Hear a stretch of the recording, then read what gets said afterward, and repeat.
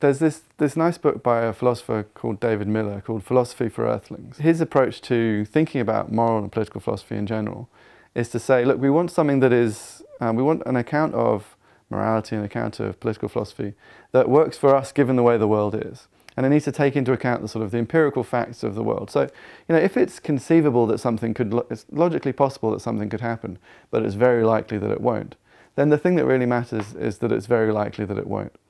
I think thinking about these sorts of encounters with other species, with other sentient beings around the universe, regardless of how probable it is to actually occur, enables us to sort of put pressure on that idea. Because we think, well, if we put ourselves in another position, if we imagine ourselves encountering other species, if we imagine ourselves on other planets, it doesn't seem as though our ability to sort of understand morality, for example, completely drops out of the picture.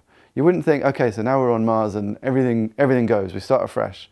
There'd be a completely different set of norms. Now it's okay for people to kill and assault one another. It wasn't okay on Earth, but now we're on Mars, it's okay. Right? A lot of us would think, no, that's not plausible. Actually, there are some fundamental natural rights that obtain regardless of what planet you're on and would obtain regardless of what species you're engaging with. So I guess what it does is it forces you to think through how much of your approach to philosophy, how much your approach to thinking about the world in general is really contingently based on the way things happen to be here, and how much it's based on more fundamental truths that would hold even if we vary those sorts of conditions. Now, for my part, I think that there are these fundamental natural rights and that there can be sort of aspects of conventions that might change depending on the circumstances that we find ourselves in, but that you would always be able to drill down to some basic moral principles that would be universal.